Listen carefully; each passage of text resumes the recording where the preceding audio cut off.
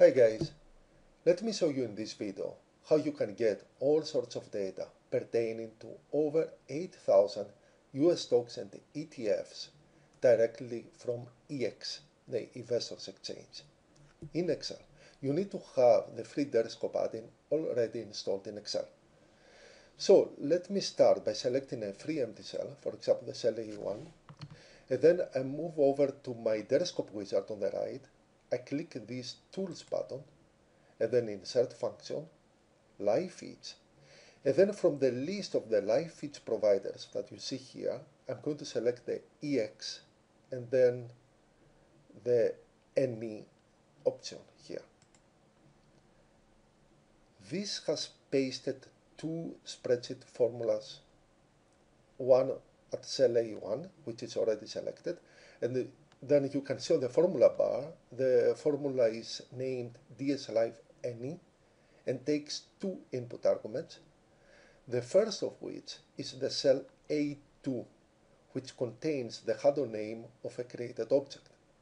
The second argument is set to false, and that will be the most usual case. If you set it to true, what is going to happen is that you will be automatically navigated to the website of where the data are coming from the website of the EX exchange.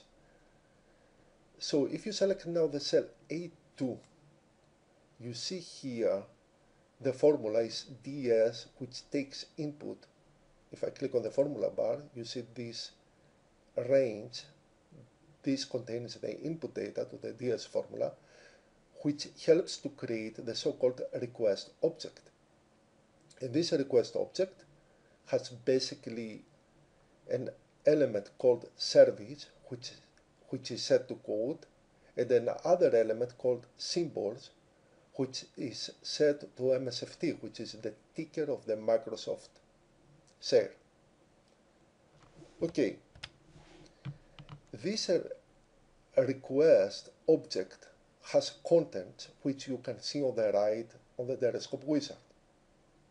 And this object is passed as input to the formula in cell A1, which produces the final output, the content of which is visible again on the Deriscope wizard on the right, which you can see here.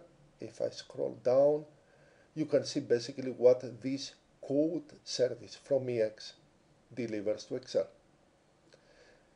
Now you can have all this data directly in the spreadsheet as follows. You select any cell, for example this one here, and then you go to the wizard and you click Go and Paste Object Contents. And this is going to paste a single array formula, which you can see on the formula bar again.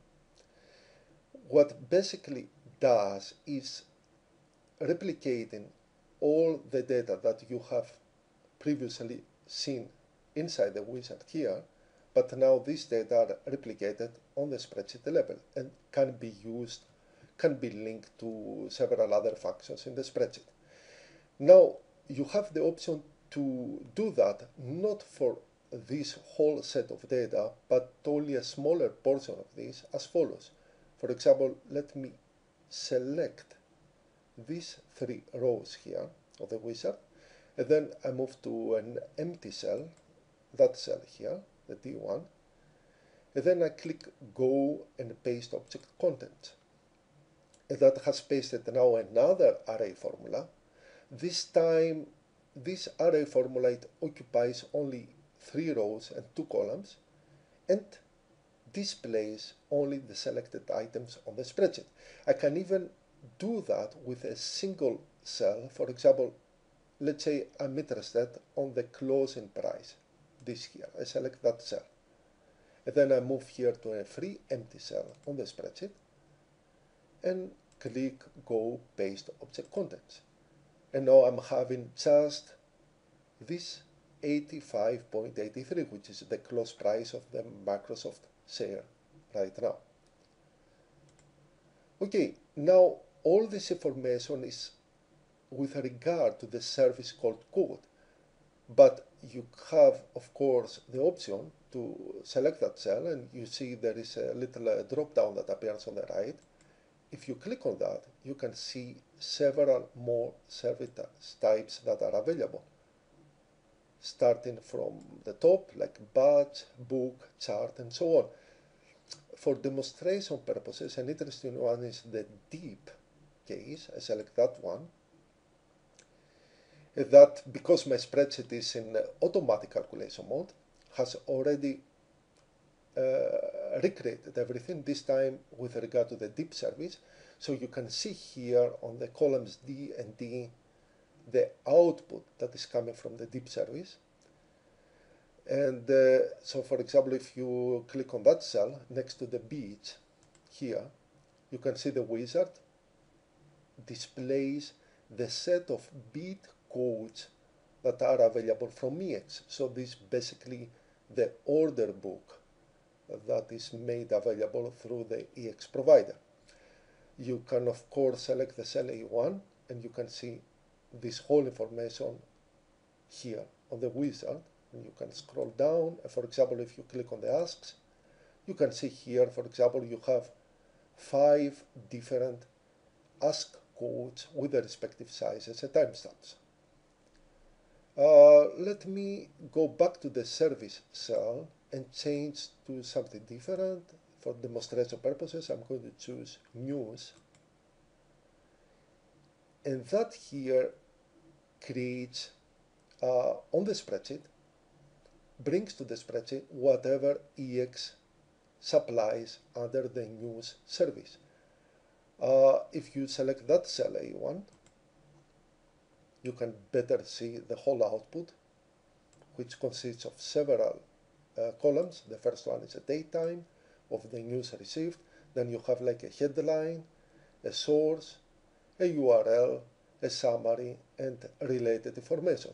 And as an added convenience, if you click on that cell, for example, the URL cell, I do that now, this Deriscope basically opens your default browser and navigates you to that link that supplies this particular news item.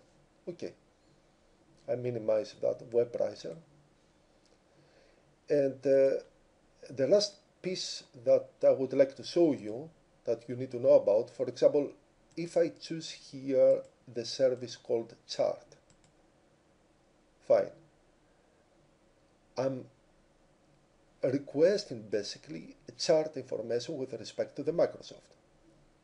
If I select the cell A1, this is the chart information. If you see the dates here, they start from 20th of November and they go down to basically the one yesterday, which is available 19th of December 2017.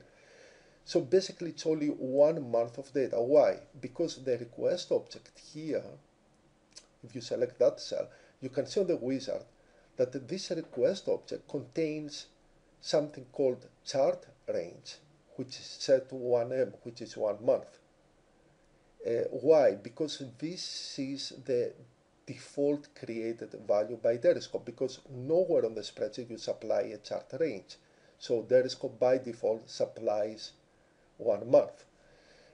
You can change that, for example, to 1 year, if you would like to have chart data that span a 1 year period, by entering manually here an additional pair called chart range set to 1 year. But the easiest way to do that is as follows.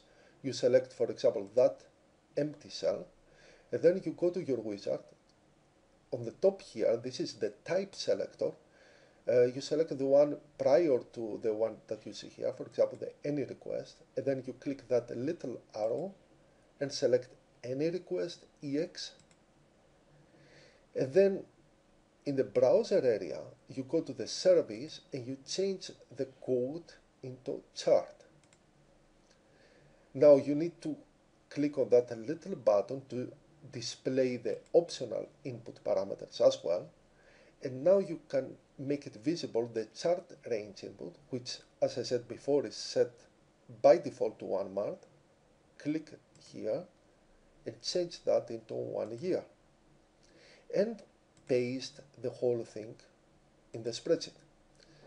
That has basically the wizard created for you the formula that creates an object that includes the chart range, and now all you have to do is go back to your formula, the DS Live any formula, and change this input parameter to link to that generated object as follows.